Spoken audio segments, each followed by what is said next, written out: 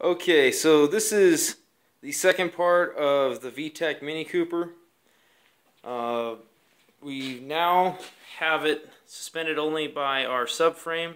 Last time you saw it, it was suspended by a bunch of wood blocks.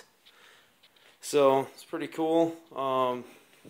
It's definitely a lot heavier than the old motor was. We don't have the tie rods on, so the wheels, are kind of bow-legged, and we also have some more suspension that's going to go on there, so it's going to help support it. But basically, it's turned out really good so far. We have all of our motor mounts now on there. We have the one on the passenger, or actually the driver's side, since the steering wheel is over here. And then we've got this one here, the front one. It was originally done on the back, but we moved it up front, and I modified the bracket to where we can mount it up there. And then we've got the passenger side mount. Everything turned out really good. Very strong, sturdy.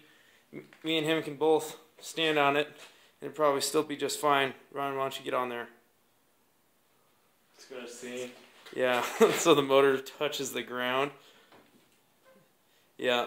Anyway, the mounts are really strong. That's the only thing I care about. I don't care if the car runs, really. That's Ryan's problem, not mine. Ryan, do you have anything to say about it? I'm pretty excited. Progress we done today. It's about an hour and a half to 2 hours out here. Completed all the welds.